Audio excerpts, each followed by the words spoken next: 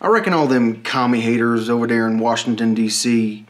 don't like me much because they're very afraid of the idea of someone being able to communicate into someone's brain via a computer or a microphone or like some other way of communicating with them, like through like maybe a video camera even. But I've never seen that. But what I have seen is video data transmitted, which would mean audio and visual data. But audio obviously in your brain becomes not audio.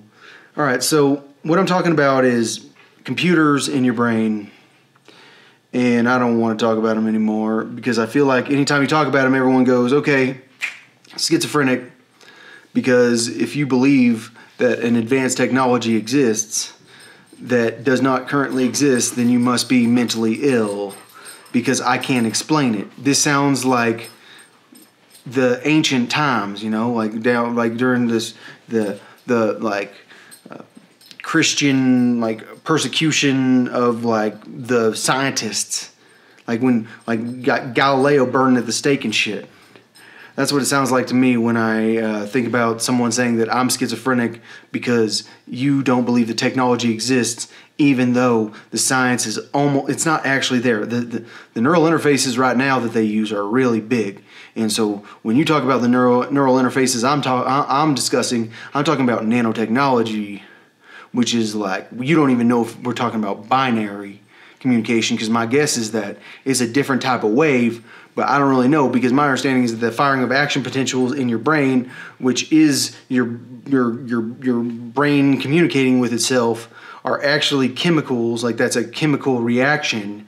And so how can you transmit chemicals in the brain? There must be some sort of like modem, you know, there must be like some sort of way of encoding this data, but like on the nanotechnology level. I don't really understand it. I set out to understand both the nanotechnology side and the machine learning side. I think I failed at both, but I do understand the machine learning a lot more, and I still don't think this machine is that smart, but I think you can make it smart if you can allow it to access enough data fast enough. And that's the question about processing, and I don't think most people that are in science world think that processors are to the point that I'm talking about now, where like you can crunch as much data as I think this machine learning algorithm that these people use and machine learning hardware they use is very powerful. I think they can really predict reality well, but I don't know. All I'm saying is I know that the computer software exists, or that I know that this neural interface crap exists, but I don't think it matters because it's science fiction. I'm mentally ill.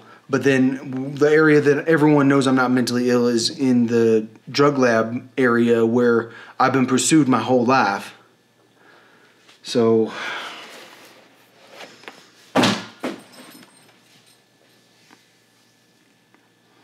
I feel like now that I've talked about this, it's like ruins me in court. But I've talked about it in the past.